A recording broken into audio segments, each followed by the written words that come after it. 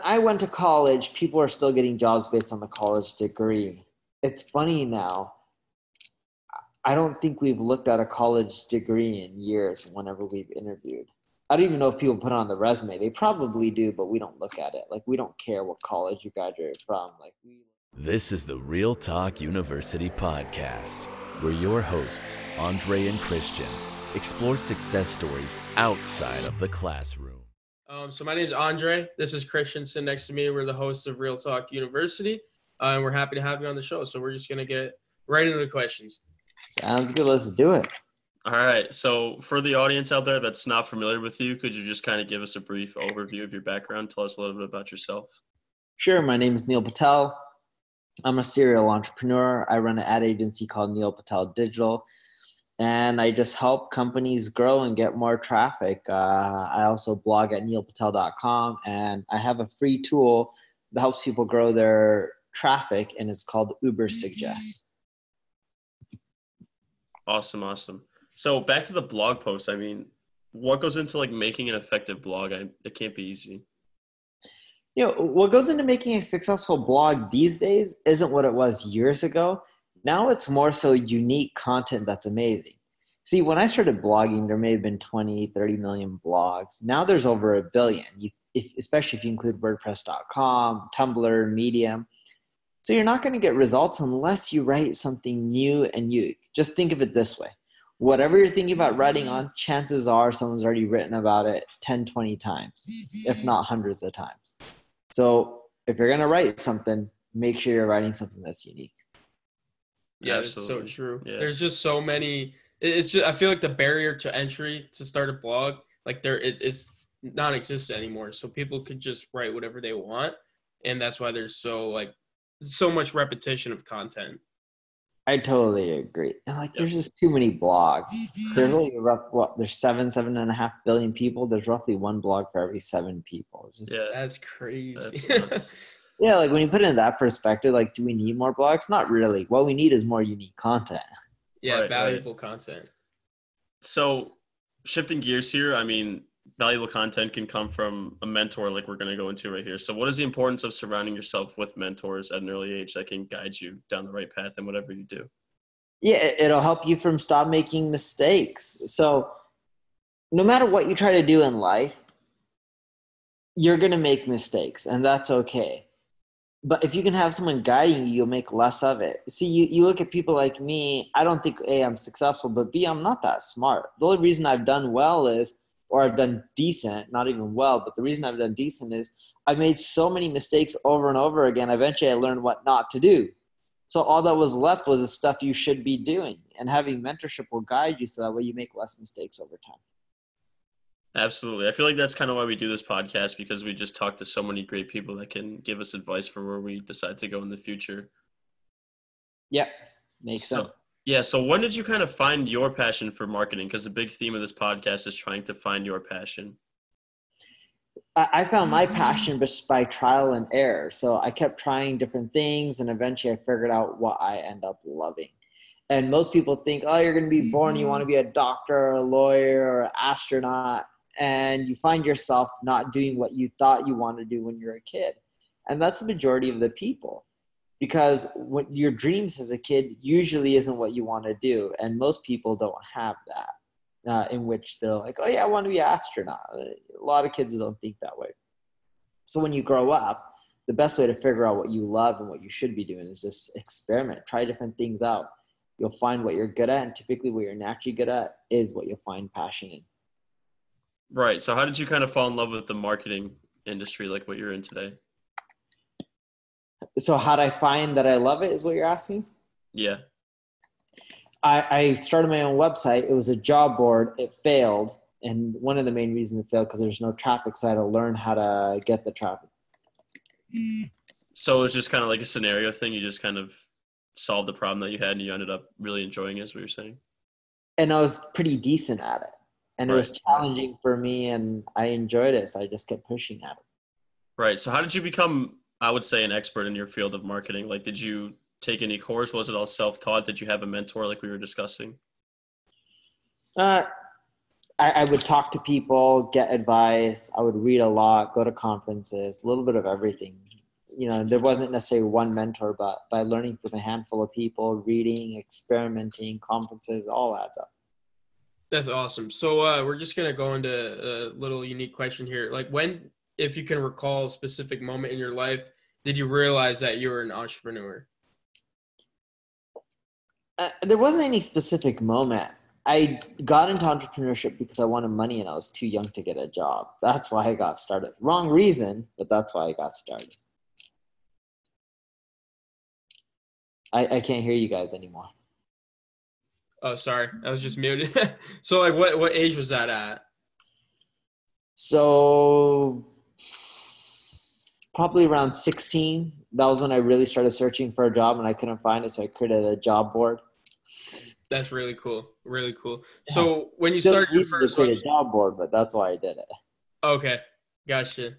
Yeah, that's interesting. So when you started your first website and like from what I understand, you really had no money for advertising.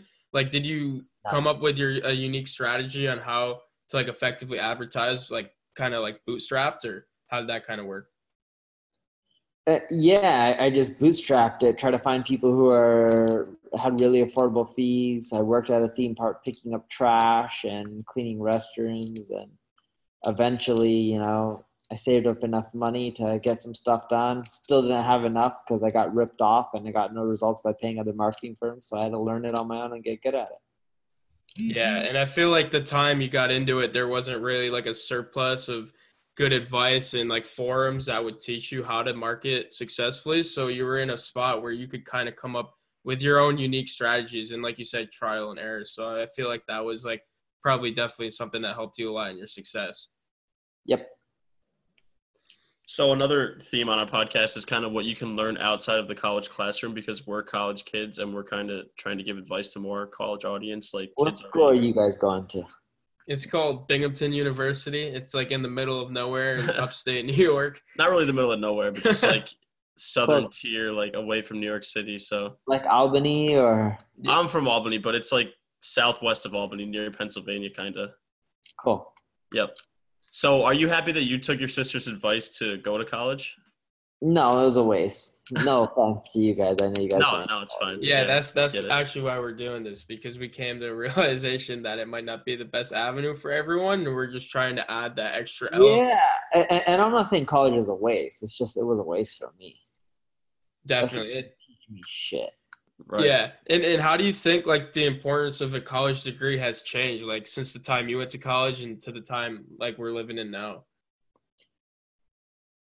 When I went to college, people are still getting jobs based on the college degree. It's funny now. I don't think we've looked at a college degree in years whenever we've interviewed. I don't even know if people put it on the resume. They probably do, but we don't look at it. Like, we don't care what college you graduated from. Like, we look for work experience, how smart you are, how quickly you can figure things out. And honestly, book smart, right? Street smart, logical. Can you figure out problems? Are you creative? Like all those kinds of things. Right. Yeah, that's really interesting. Because a lot of people, like I know Elon Musk especially, like is coming out there saying that they don't really require college degrees anymore, like for hiring people. So it's interesting kind of just having that insight to your hiring process as well, because it's definitely changing from what it used to be. Yeah. My best engineer, his name is John Butler. He's one of my business partners. I don't think he has a college degree yet. He's very talented. Right. When you were in college, were you taking business classes or were you trying to go for something else? I did computer science, business classes, and marketing. It was all useless. So you didn't feel like the marketing classes helped you out at all? No. That's very funny. Yeah. I mean, it's common too, though. Like you hear this over and over and over again, so it's not surprising. But yeah, that's why we're here. That's why we're doing this, for people out there that aren't getting any value from their college classes. They could outsource and hopefully learn something from this interview today. But we're going to shift gears into kind of diving deeper into the failures that you mentioned. Yeah. So another common theme is obviously failure on our podcast. So what was it like to have initial success and then like lose money with a bad investment? It's life. It sucks, but what are you gonna do? You lose and you move forward, or you quit. And I decided to move forward because I had to pay back the money I lost. Yeah. Did you like feel any pressure or stress to like kind of try to go out there and succeed? Not necessarily pressure from anyone. It was more self-derived. I just wanted to be rich. Right. Right. So I yes, know that's like not a useful answer, but dude, I was picking up trash and cleaning like toilets. I was willing to do whatever, not to have to live a shit life.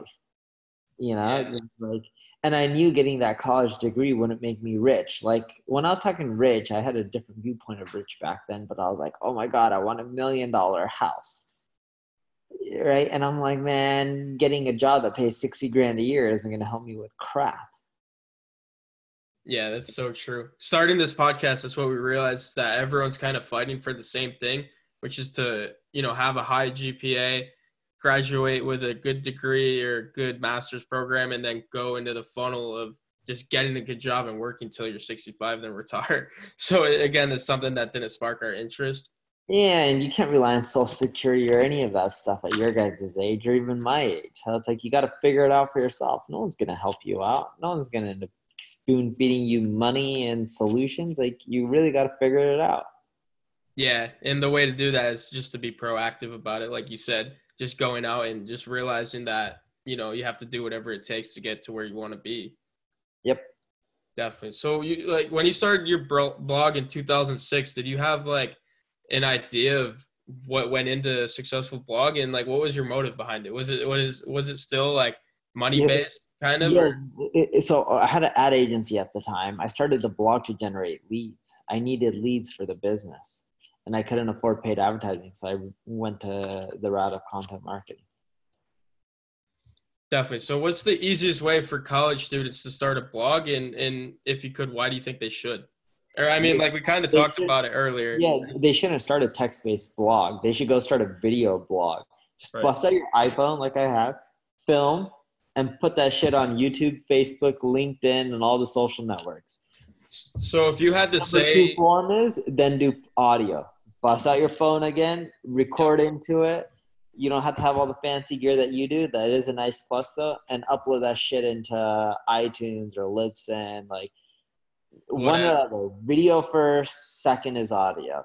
Text, Gotcha. it's cool. You can do it. It doesn't get as good as results as used to in the past because the market is saturated. Again, I'm not saying you shouldn't do it, but if you're going to start from scratch, start with video first.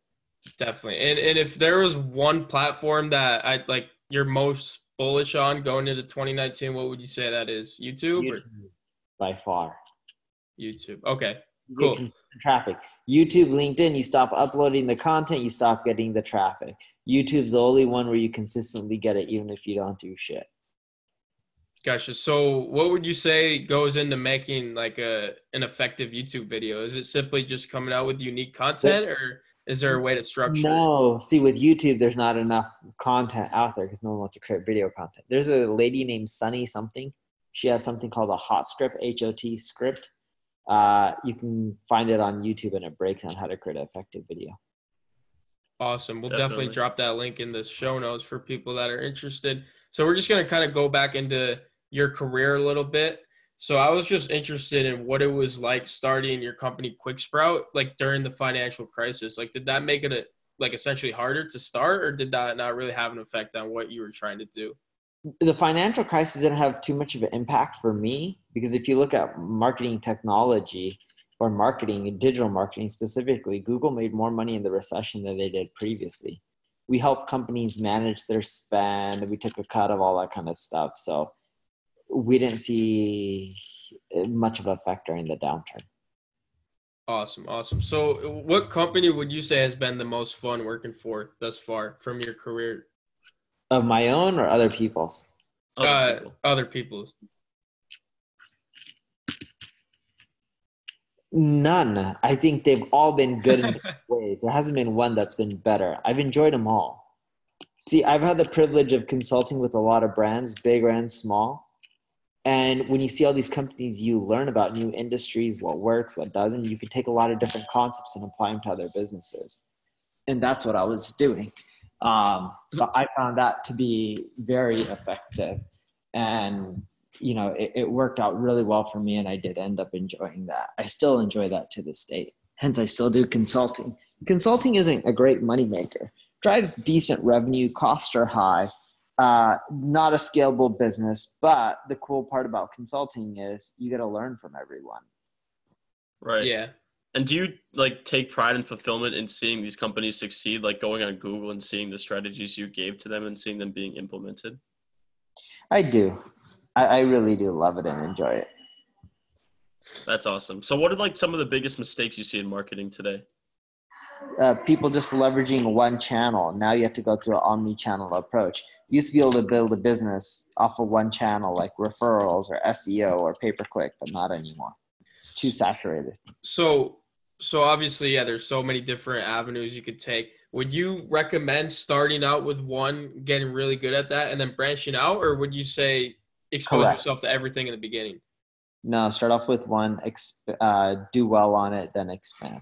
And But you a lot of people get stuck with that one channel that they do well on. They're like, oh, okay, I'm good. And like, not really. You really have to expand and do more than that.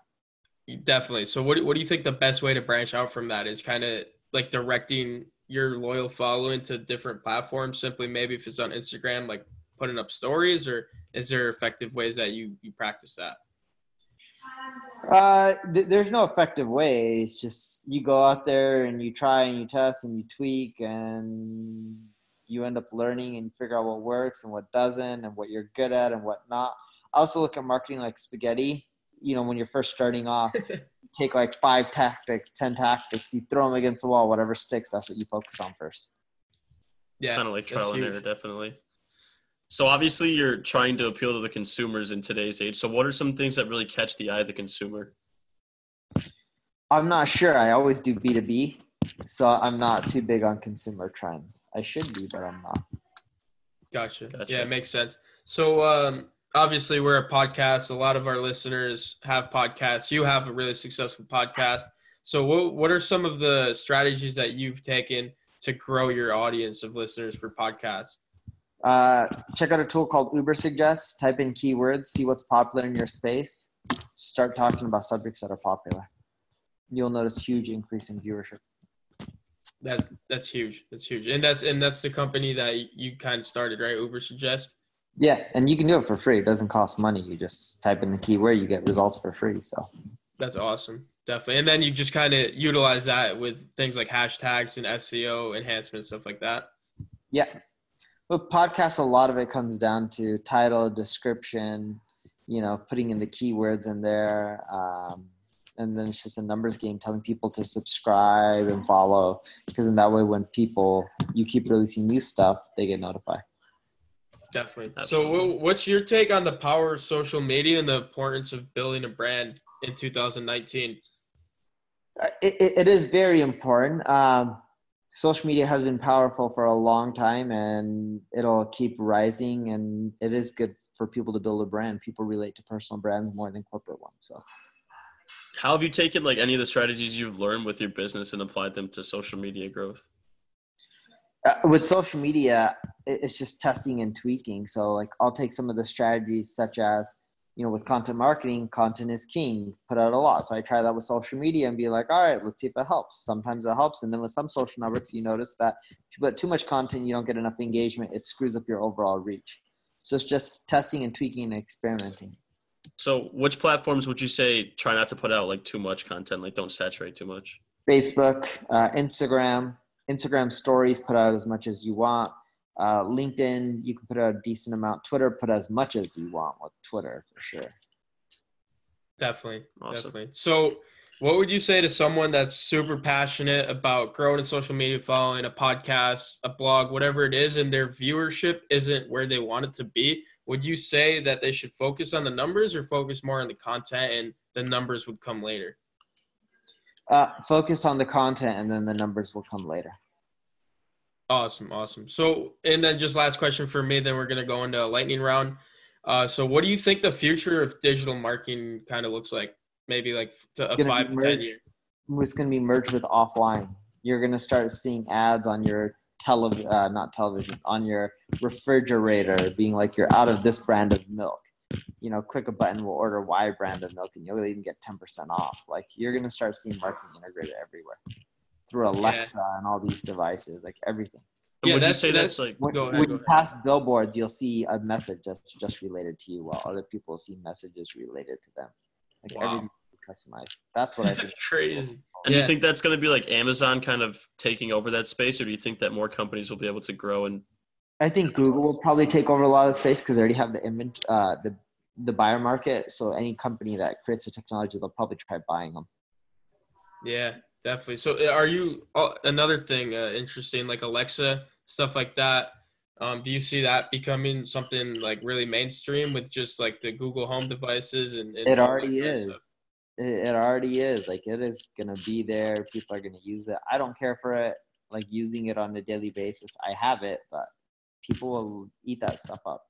Yeah, especially just like little apps that you could kind of like go through morning routines or have it guide you to start the day and stuff like that. I've heard it's definitely something that people are using. So we're just going to go into the lightning round here. It's just like 4 pretty quick questions, and then that'll be it for us today.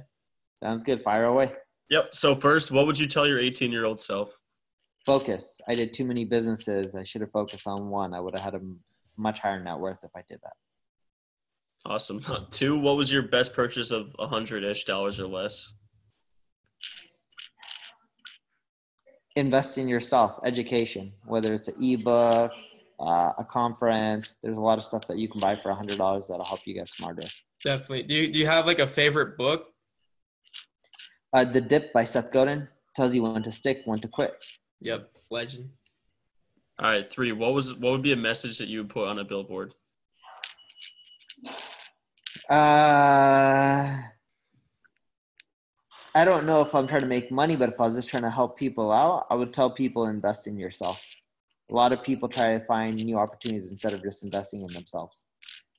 Awesome. So true.